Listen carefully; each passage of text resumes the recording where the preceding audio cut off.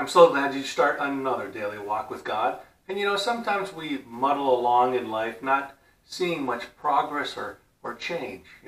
When we reflect on what was in our past, we can better appreciate how far we've actually come. You see, as Christians, God's message in Hebrews calls us to see how we understand God ages ago, who might seem distant from us and our lives today. But in the past, God spoke to our ancestors through the prophets at many times and in various ways. But in these last days, he has spoken to us by his Son, whom he appointed heir of all things, and through whom also he made the universe. You see, the Son is the radiance of God's glory and the exact representation of his being.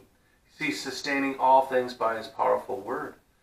You see, friends, God's word is as true then as it is today. And God's word reminds us of the joy we can experience, that we can understand that he is the one who came among us to make us an heir of all the blessings that God has in store for you.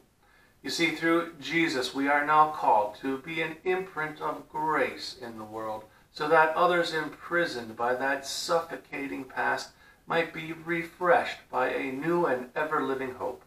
Be a blessing. Go out and give them heaven, folks.